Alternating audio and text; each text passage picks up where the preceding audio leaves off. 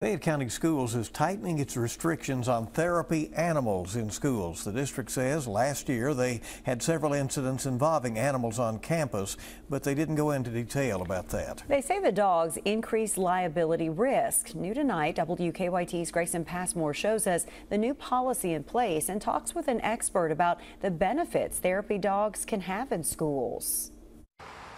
We find ourselves as a district in the dog business when we're really in the kid business.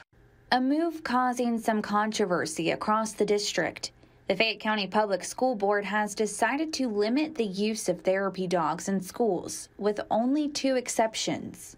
We also have to consider how students who benefit from it, how that weighs against students who are experiencing trauma from it, and make sure that we're finding a middle ground that can support both students in their needs. By law, the district cannot ban service dogs. Superintendent Dr. Demetrius Liggins and Chief Student Support Officer Dee Dee Newbern explain that therapy dogs, however, will only be allowed in schools in, quote, crisis situations, such as after a student death, or if a third-party agency brings a therapy dog in for a special occasion.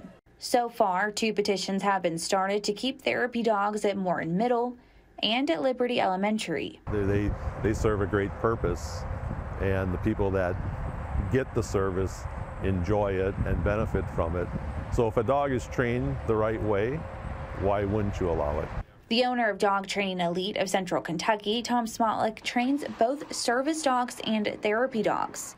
He says a properly trained and certified therapy dog comforts and supports those in hospitals, nursing homes, and in schools.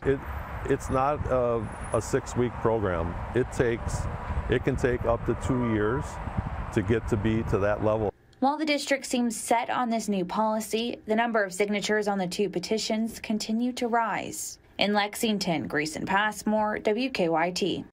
Smatlock says service dogs are state accredited, trained to help one person with their disability, and properly trained therapy dogs are certified more so to help in group settings.